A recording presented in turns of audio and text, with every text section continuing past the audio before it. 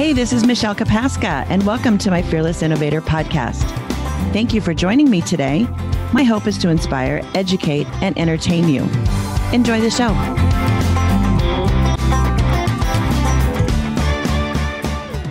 Welcome to the Fearless Innovator Podcast. My name is Mechiel Kopaska, and I'm your host. This week's topic is Just Move It. If you recall from last week's episode, I had purchased 1.65 acres that had a double-wide mobile home and a 2-story stick-built house with a 6-car garage. My goal with this property was to build a custom home and flip it and move on to another property. I was clearly living up to the Nomad life, a name given to me by my parents. I love to move around, but that's not what happened.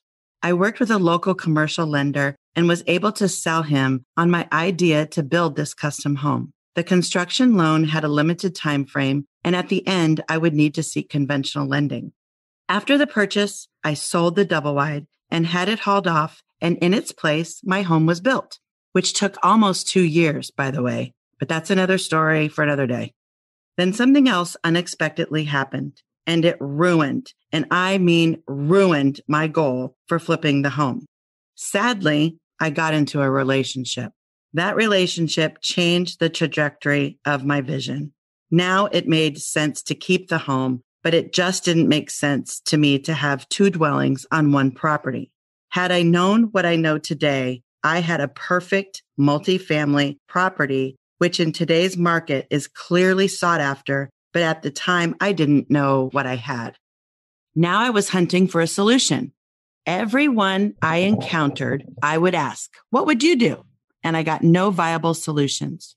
Mom and Dad came to visit for their annual visit in February. It was during this visit with Dad where we actually were standing inside the 6-car garage when I got a call that said I needed to move from the 2-story building into my new home, which was 20 feet away, that day. And I had to take pictures that day and send them that day back to the mortgage company so they could validate that I actually lived on premise, so I could pass the final inspection, allowing me to take possession of the new home.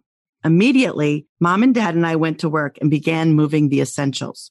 After we completed our work, Dad and I were back in the garage talking. Only this time, the attitude was a little different. We were now discussing his death and everything he wanted me to know about his life and how he wanted things to go after his death. He told me 3 things. He did everything in his life he ever wanted to do.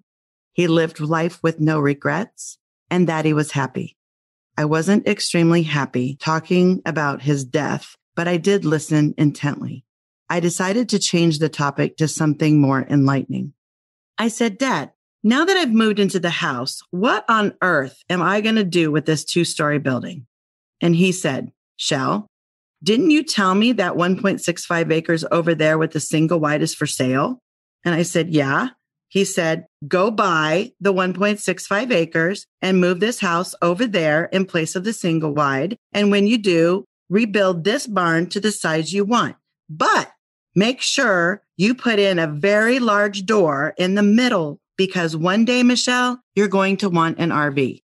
My dad was brilliant, and I was his perfect little go-getter kind of girl. I made a deal with the neighbor next door, and I purchased the 1.65 acres. The single wide wasn't worth 2 pennies, but I found a group of guys that came to get it for free, and they made it a hunt camp up north somewhere. I don't know where. I really don't care, but it was gone. I started hunting for house movers. Now, in Iowa, this happens a lot where people move houses, but not so much in Florida. My friends thought I was nuts. I didn't care. The least I could do was research it and see what I could find out.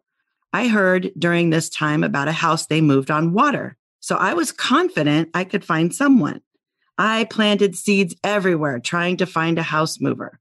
Finally, I found a guy in Dade City. He was just 40 minutes from my house. I still have his business card, actually. He shows up on time with his buddy. 2 good old country boys chewing tobacco. He asked me what the goal was. We walked and talked as I explained it to him, and he looked over it real good and said, "Yep, we can do that." And he said, "This is how it's going to work. I'm going to place these big jacks under the home, raise it up, cut off the bottom floor, place it on a flatbed semi truck, lower the jack so the home is now on the truck, and very slowly, inch by inch, move the house from point A to point B. This process will take about a week to complete. My job was I had to cut down fence with nasty bushes in it. I had to take a lean-to off the building. I had to pull a permit, and I had to hire a contractor to put down the new elevated foundation that ultimately became the crawl space under the house. Once the permitting was approved, work could begin. Within 2 months, we were ready for the move. Unfortunately, I couldn't witness the move because I had to go to my job and I wasn't allowed time off to be there. But my great friend Kathy went and took pictures and video and gave me the play-by-play. It went off without a hitch. Next steps was to secure the home to the new foundation, took off the baby blue vinyl and put up concrete walls and paint, and then wait for the inspection. A couple of days later, I cleared the inspection and began my search for a renter. The total cost of the project was $40,000 at the time. You couldn't have built a home for that price. Over the next several years, I've had tenants come and go, and most still remain in contact, except for the tenants that decided that meth was smart.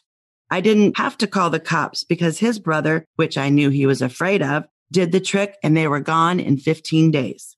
Today, this home is a short-term rental. And yes, I rebuilt the garage to meet my dad's standards. And yes, you already know I have an RV. But I will guarantee you at the time I built the barn, no, I did not have an RV, and nor did I think I would ever want one. I sure miss my dad's wisdom. He passed the same year we had the discussion about his death, just months later. And P.S., the relationship didn't work out either. Thank you for listening. I hope you were inspired, entertained, or learned something new. Tonight, I'm hosting what I call the Innovation Roundtable. If you'd like to attend my Innovation Roundtable, where we talk about everything real estate, go to fearlessinnovator.com/roundtable to sign up. Have a good day. Thank you for listening today. I hope you enjoyed the show. If I can help you invest in your future, reach out to me at fearlessinnovator.com. Catch me later.